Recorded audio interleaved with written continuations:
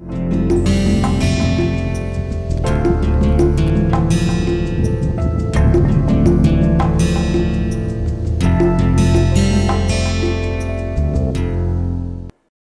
day, welcome to the course on smart materials and intelligent system design, and we will be focusing on energy harvesting today.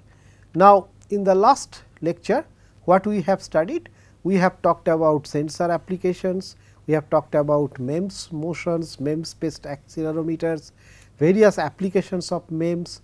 We have specifically talked about two fundamental processes that is used to develop the fundamental building block of MEMS, that is the silicon, and then we have also talked about how to develop MEMS using tape casting, sputtering, etc., and the processing techniques. Now, after doing all these things, we have also said in the applications that you use MEMS based systems mostly for sensors and actuators.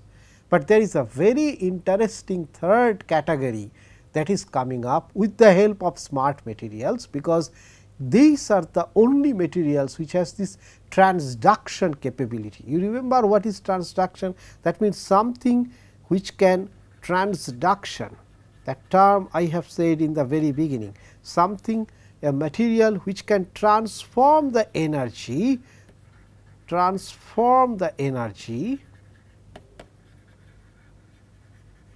So, for example, mechanical to electrical, that transduction capability, or electrical to mechanical. There can be magnetic to these things also, there can be photoelectric effects or the light to electrical, etc. also, but this is just an example, these are examples. Okay. Now, this transformation of the energy gives us a beautiful advantage, that if something can transform the energy, what if I transform the mechanical energy in a system and store them in the form of electrical energy, then whatever is not desirable for us will become very much useful for other applications. That is what will bring us to the context of today's lecture, which is energy harvesting. We will talk about its application.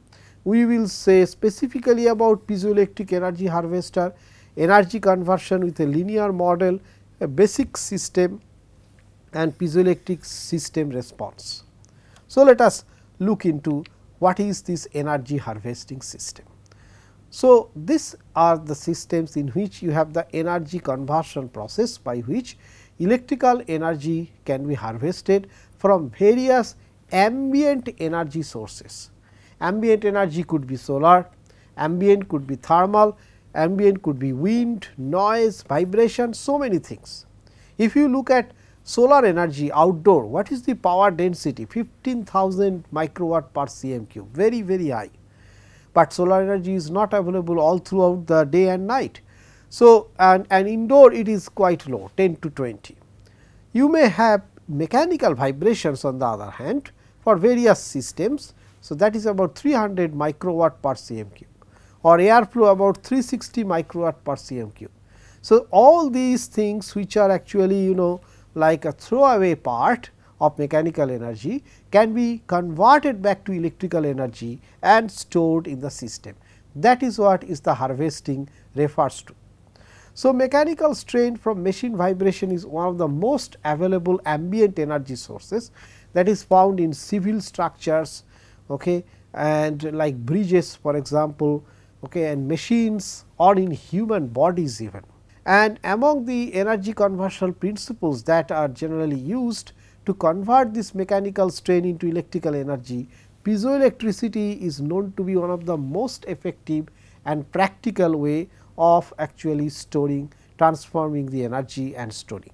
So, we will mostly focus on piezoelectric based energy harvesting. What are the various motivations for us to do that?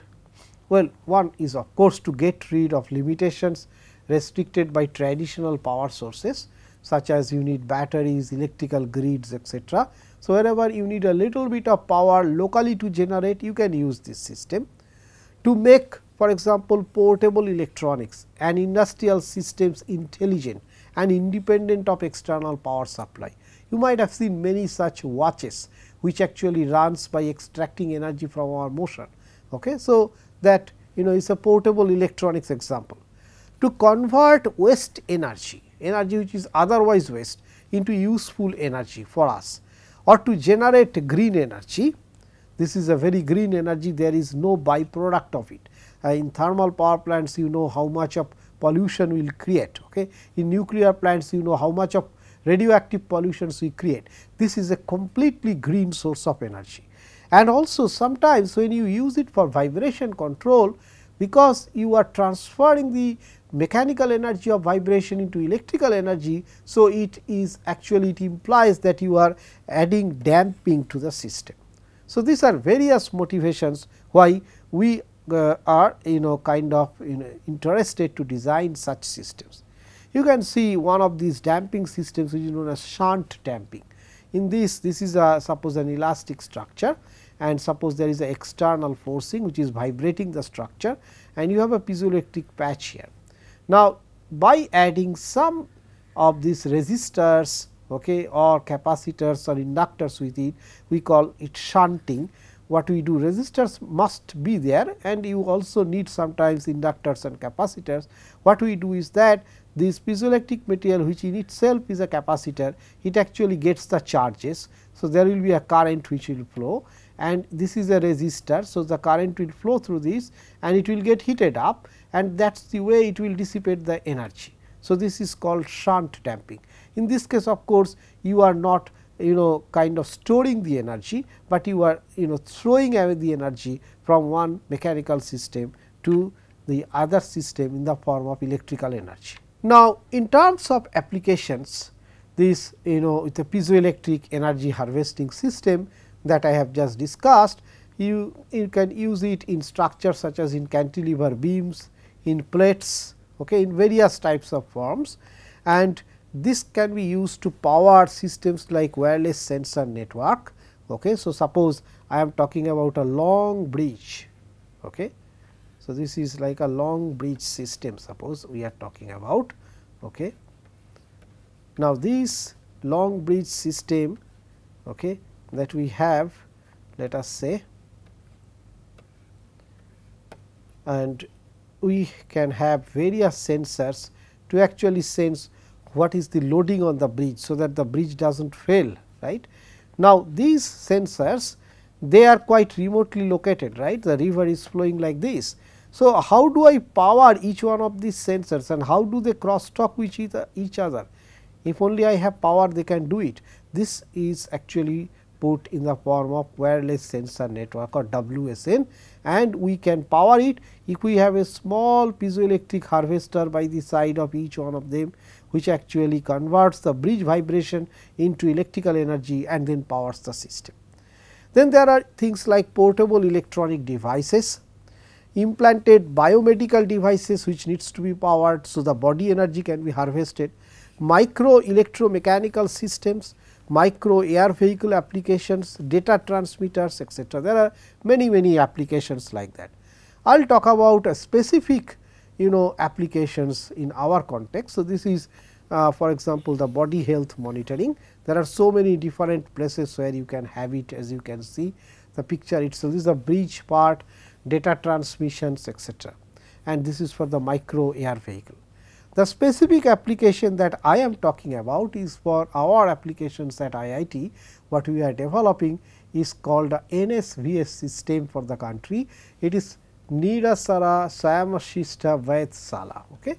So, Nirasara, that means aquatic, Swayamashishta, that means autonomous, and Vaidshala is actually laboratory. So, this is actually aquatic autonomous laboratory, and what is it? It is used for water quality observations, and as you can see that the idea here is that you put such a platform on a river.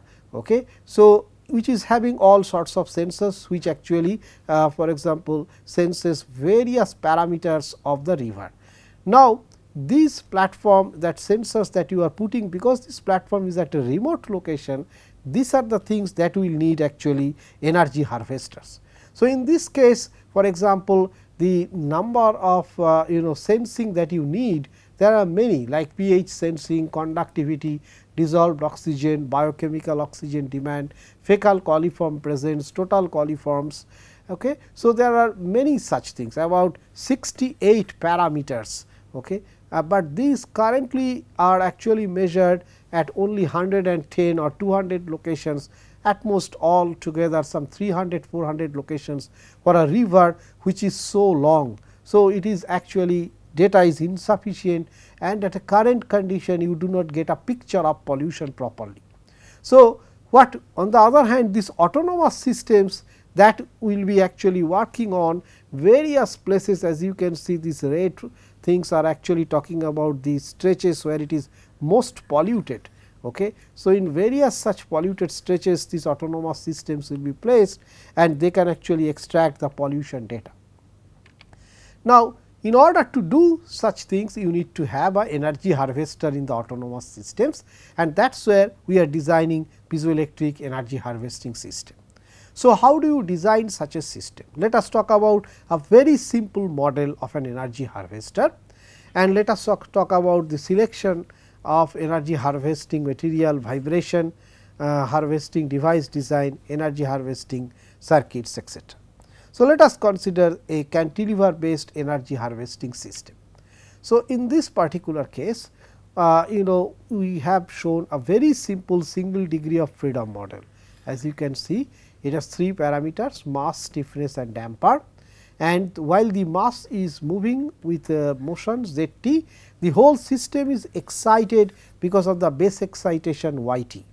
Now, this kind of system can be actually modeled from various actual system, like this particular system. If you look at it, that this is a cantilever beam which is made of say piezoelectric material, and there is a mass at the end of it. So, this system can be actually similarly modeled like a equivalent mass. That equivalent mass is the mass of this particular system, as well as mass of this particular system, as well as the mass of the beam, all together is the equivalent mass. Then stiffness can be predominantly the bending stiffness of the beam, and then the damping material constant for the beam itself. So, all these things together you can actually model this as a single degree of freedom system, which is getting a base excitation y, and it is moving at a particular point. We are interested, suppose at the end mass point, with a motion x, or wherever you are lumping at that point with a motion x. Now, with this system you can actually write the governing equations of motion then of the system with a simple trick, that you define a new parameter z, which is x minus y, which is the net displacement of the mass. So, then you can write this as m z double dot as the inertia force, c z dot as the damping force, k z as the spring force, and that equals to minus m y double dot. So, that is that will come up if you do the force balance of such a system. Now, once you get this governing equation, you can actually further parameterize this governing equation. You can actually write it in terms of the damping ratio, which is c over c c. You can write it in terms of the natural frequency omega n, and if you do that, then you will get this entire equation in the form of what you call normal form or the modal form.